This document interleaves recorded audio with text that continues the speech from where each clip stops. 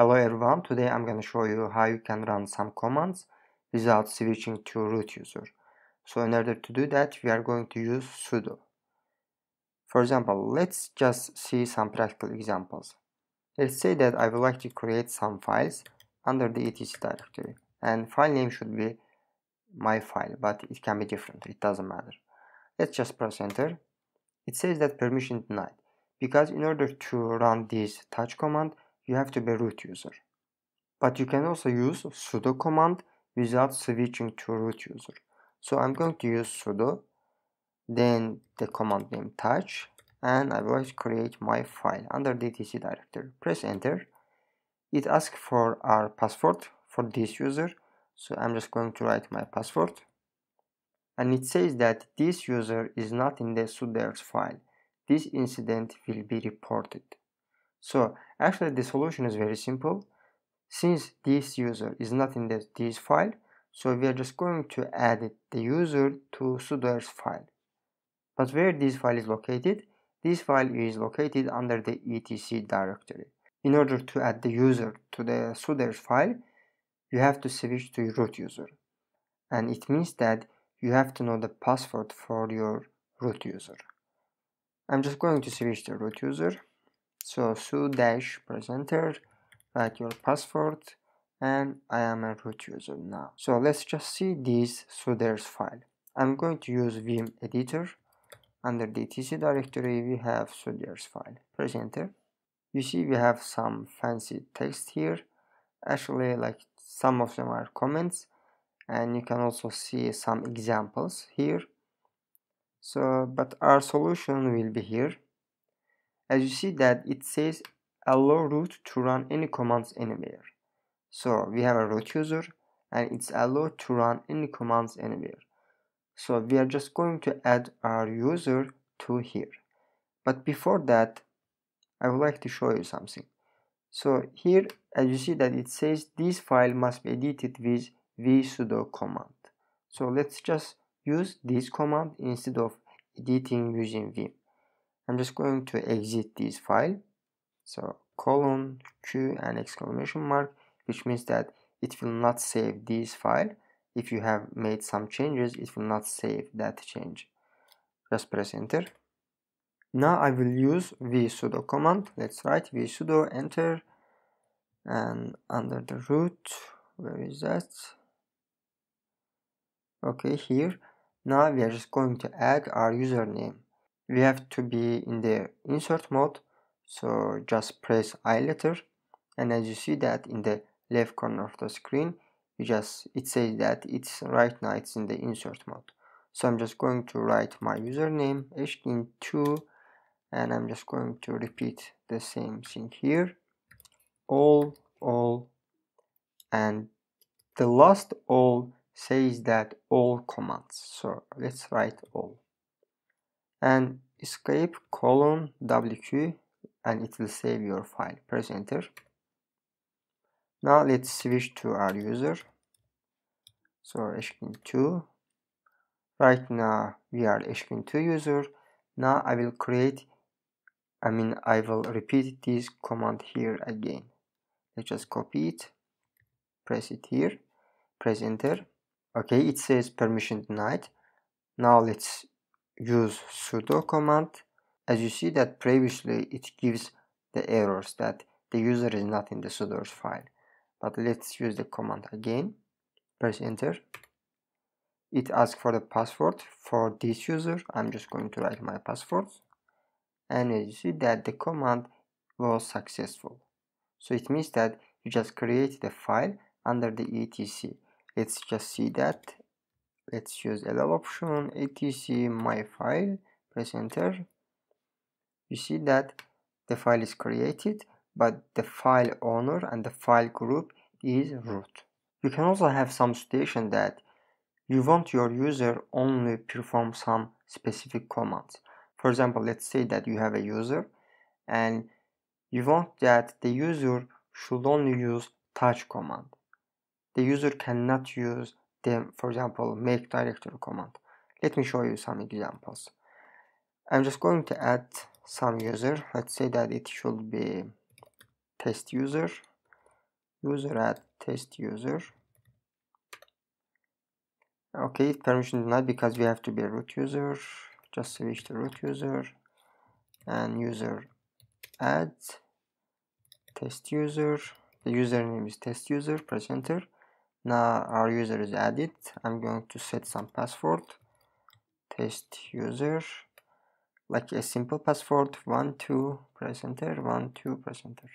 Okay, we have the user called test user and the password is 1 2. Let's switch to this user, sudash our test user. Okay, now I would like to perform this command, touch etc. Let's say that it should be test file. Permission denied because we have to use sudo touch etc test file. Now it asks for the password for this user. It is like 1 2, press enter. So this user is not in the Sudoers file. So basically we need to add the user to the Sudoers file. But I want that the user, the called test user, should only run touch command. Right now in this case this user cannot run this command, right? Make directory, for example, etc, let's say that test directory, and if you add sudo, it will say that, like, it asks for the password 1 2, but again it says that the user is not in the Sudoers file. So we have two commands, make directory and we have touch command, and I want that the user can run, let's say that touch command. So it should be allowed to run touch command using sudo, but it shouldn't be allowed to run make directory command using sudo. So I'm just going to set it. Let's switch to root user. Let me clear the screen. Let's use the sudo command, press enter, and we have here the configuration. Okay, here. Okay, the user in2 is allowed to run any commands anywhere, but I would like to add test user command, and it should be all equals to all. This is not about commands, but if you remember that I said the third all, the latest all option, it means that it will be allowed to run any commands anywhere. So if we write touch, for example, it should be allowed to run touch command, right? So let's just save this file. s::wq, it is saved. It says that there's a syntax error near line 102. Let's see that. Okay, vsudo. If you want to see like 102, the line 102, you can just write colon set number. Actually, our file is not saved. We edited, we write some commands there, but it's not saved. So actually it is because we shouldn't write the only command name. We should write the path name of that command. Let me show you.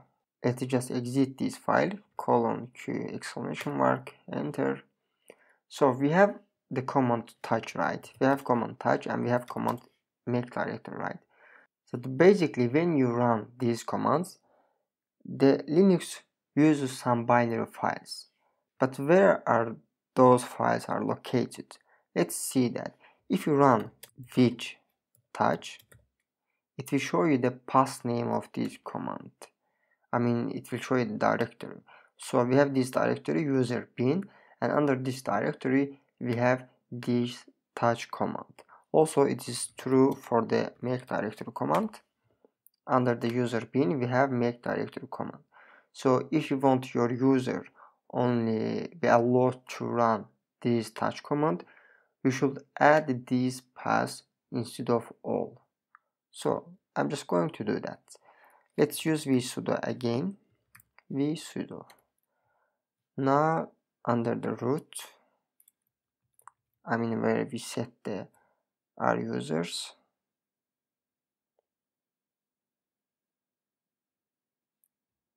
okay, So here I will add the username. The username is test user, so it should be all equals to all, and for the command I will write the path, so it should be under the user bin, and we have the command name touch. Let's save this file, escape :wq, enter. So now right now our Sudoers file is saved. Now let's switch to our user. It is test user, press enter. If you want to run touch command now, touch etc, let's say that test file, press enter. It's not allowed because we have to use sudo. Now like sudo command name and the file you want to create, press enter. It asks for the password for this user, password is 12, and right now it is created. Let's see that. So under etc we have test files. You see that this test file is created and the owner of the file is root, also group is root. But if you want to run make directory command, etc, let's say that it should be test directory, enter, permission denied because we have to use sudo, enter. It says that the user, test user, is not allowed to execute this make directory command. So as you see that in Sudoers file we only added the command touch. Now let's add just this make directory command. So let's switch to root user, su-enter password. Sorry, something is wrong. Let me just clear the screen. Okay, let's do vsudo again, and here I will also add this make directory command here. Just put some comma and then user bin and our command name. Press like, let's save this file, escape :wq.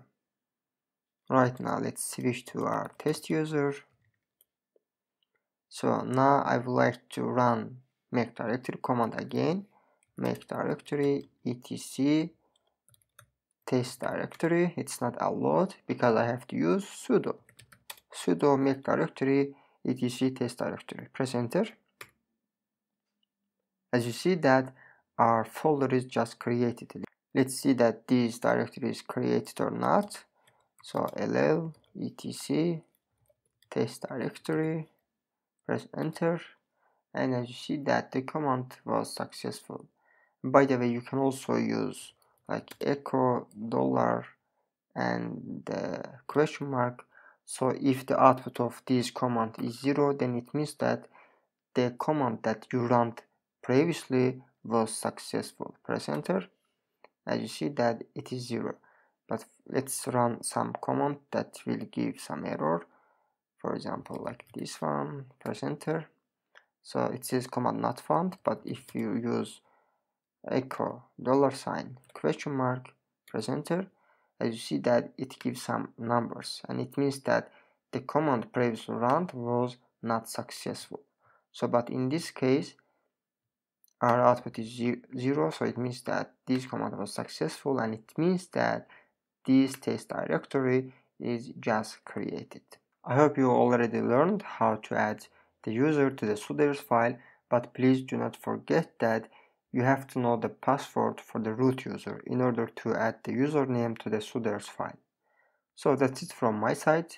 I hope I will see you in the next video.